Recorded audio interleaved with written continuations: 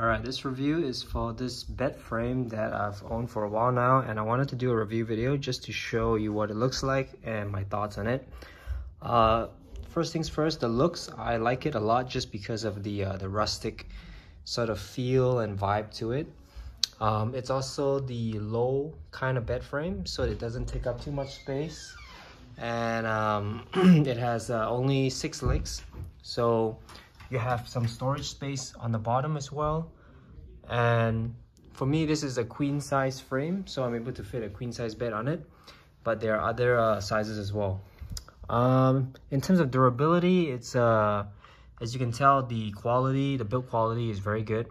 It doesn't really has any defects over the years, so definitely good quality. And yeah, overall I would say this frame is definitely worth the money, and if you're looking for something similar like this, I will highly recommend you check it out.